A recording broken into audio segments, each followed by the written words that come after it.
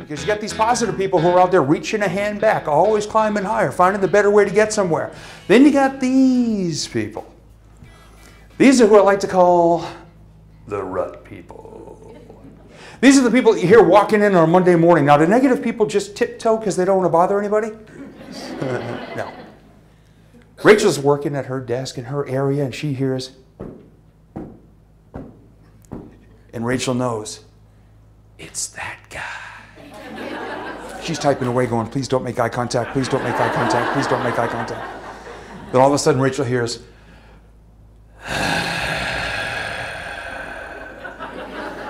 which is the mating call of the negative.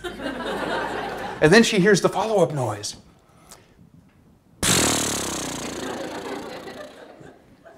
Now Rachel's a nice person. She looks up and she asks, how's it going? What is the first thing Rachel's mind tells her? We should not have asked that question. Wish we could get those words back. Because what comes next? The negative person goes, ooh, an opening. And all of a sudden, every reason why last week was horrible comes out. Some of it's your fault. And why this week's going to be worse. And why the summer's coming. It's going to get busier. How do we all feel after listening to somebody vent venom for 5 or 10 minutes? You want to poke your eye out with a stick.